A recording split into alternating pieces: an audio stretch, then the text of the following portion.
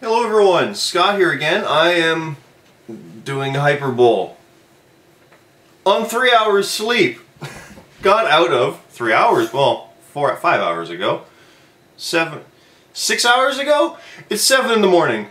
Avengers, Age of Ultron, which I'm kind of bummed. My ticket just says AVX 3D Avenger Atmos, but it does have the date of May 1st.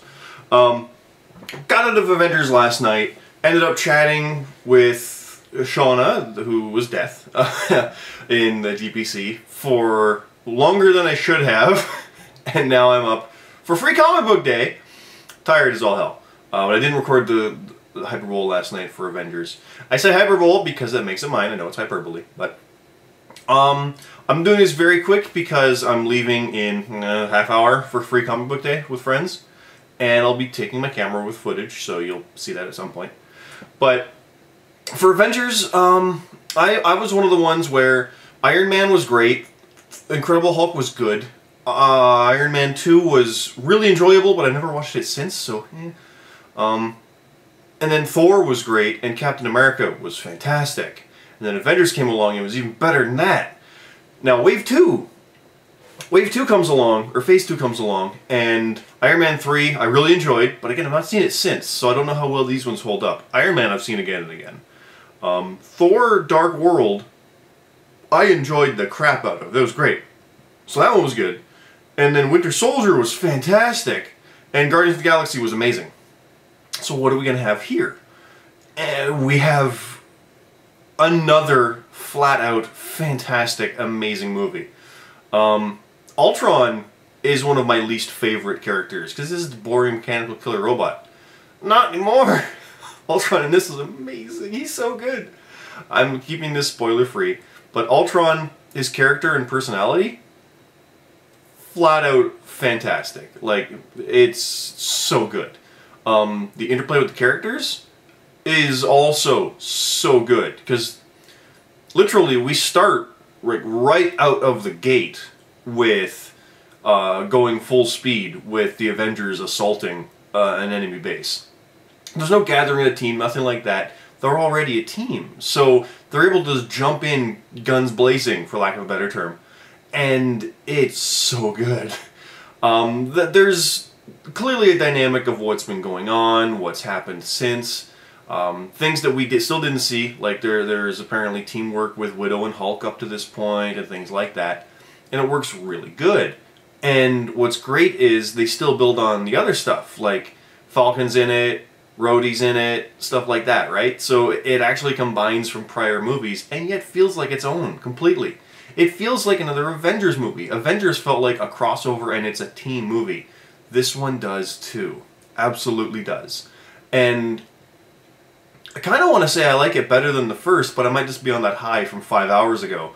But it gets going right out of the gate. And yeah, you're right into it.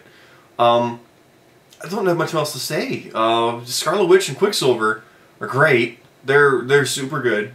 Surprisingly, considering they're the same married couple from Godzilla. They're the soldier and his wife, who I told you they were good actors, but they had bad parts. In here, very good. It's really good. The action is incredible. The characters are real. Like they're robots. There's people in iron suits, they're super soldiers, and yet some of the comments and stuff, it's just so human, even from the bad guys. It's so good, and it's serious, and knows when to do both. Joss Whedon really has this down to a science, which is sad to know that he's not going to be doing the Infinity War stuff, but he's got to take a break from it too, right? So that's only fair. But he said he'll probably come back, he's just got to step away, so fair enough for now. Yeah, we're definitely building toward Phase 3 with Infinity War Parts 1 and 2. That's, yeah. But also just the next upcoming stuff to get there. It's going to be really, really good and all seem organic. Civil War seems organic at this point after the stuff going on here. Like there's going to be a point when they've had enough of each other, Cap and Iron Man, and clearly we're on the way there. Like it's not like that hasn't been something from the start anyway, right? Even with respect, you can still disagree. So, the movie's fantastic, it's absolutely amazing. There is no credit bit at the very end, which kind of just bums me out because Marvel is the one that trained us. It felt wrong to be walking out after the mid-credit one. Really did. But we were still in the lobby, and then one of the guys came out and goes, yeah, there was nothing. I was like, okay, so it's... I still feel like, yes, I know for myself there's nothing. Even though Jason Triskaidekaphiles told me there's nothing, and he's the only one I believe. I didn't believe Whedon, I didn't look online because you'd know about the other one. Didn't go to aftercredits.com because you know about the other one. And thank God I didn't know about the other one because I kind of predicted it partway through and beforehand, not even realizing it. It's like, So I'll leave it at that. It's one of my favorite characters, and we're getting there, we're getting there. That's part of why I didn't like Ultron. He got in the way of what I hoped from 2, but now it's going to make it all worthwhile when we come up to the other one. It's going to be the 20 years of Marvel stuff since 2008's Iron Man, when Infinity War kicks in, and yeah. Or no, 10 years. Only 10. Yeah. Anyway, I'm on no sleep. I want to update this right now, so 5 out of 5, 10 out of 10, whatever you want to call it. Absolute instant recommendation. 3D's not really worth it, except for the opening battle scene. I honestly forgot it was 3D otherwise, just so you know. But yeah, go watch it. I'm going to go upload this right now and get ready for Free Comic Day. Thanks again.